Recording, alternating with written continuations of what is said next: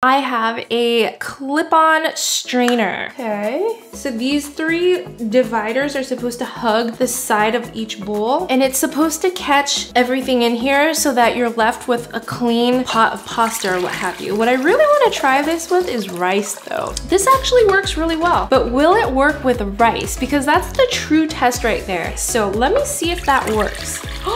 Not a single grain has fallen through. This is so cool. Wow. Oh, so a few did fall through, but nothing like the amount that falls through when I'm doing it manually. I'm actually pretty amazed at how versatile it is. So I actually will give this 8 out of 10.